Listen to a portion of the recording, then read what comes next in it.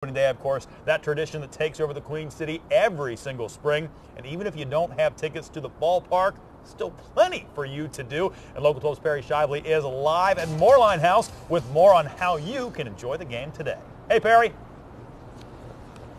Hey, Bob, how are you? You know what? We are warming up. We are inside. Things quiet here right now at the Moerlein House, but you know what? They are not going to be quiet for long. It is going to be hopping here today, opening day, one of the busiest days of the year here, if not the busiest. Justin Wiener here, General Manager. Talk about how it is today. It's going to be a pretty crazy day here. We're really excited to have everybody down here to celebrate the Reds and the brewing history of Cincinnati as well. We'll have an event out on the lawn this afternoon as well, starting at 11. We'll open our doors at 9 a.m. as well. We'll have a DJ outside, beer booths, everything. So we're really excited for today.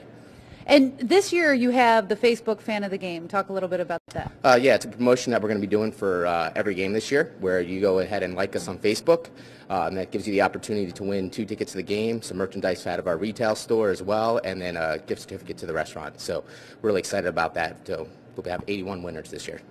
And Bob, like you said, you don't need a ticket to the game. If you don't have one, you can certainly enjoy the activities. Like Justin just said, opens at 9 o'clock this morning, and a lot going on. They have the street party just out the doors. You can come on in for a beer. You can go out on their lawn and listen to a DJ and sign up for that Facebook Fan of the Game. Now.